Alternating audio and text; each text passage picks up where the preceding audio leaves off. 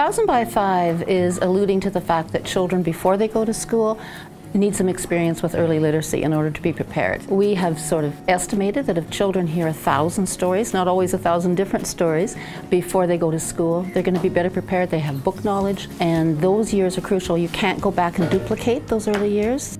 We have books that are donated from the elementary schools, so they're brought to the school for us. Then we tackle those boxes, a group of volunteers, we go through them, clean them, give them a little love if they need it, and then we try to sort them into the age groups that we think that they would fit in. So we are particularly catering to 0 to 5.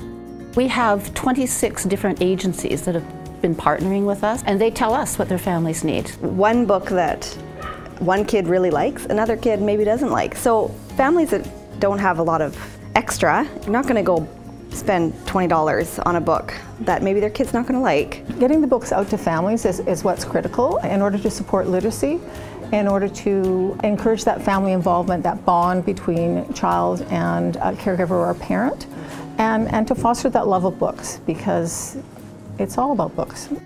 We were very fortunate to receive a grant from the Victoria Foundation, a community grant, and it has just been crucial to us because although we get hundreds and hundreds of books donated for children from families, we don't get enough for babies. And so we buy them. That, along with the supplies and some of the other running costs, are how we do it. We couldn't survive if we didn't have that support. Now we have over 40 different schools and agencies donating to us, and we have 27 different agencies that we send books out to. So we grew from little to fairly big.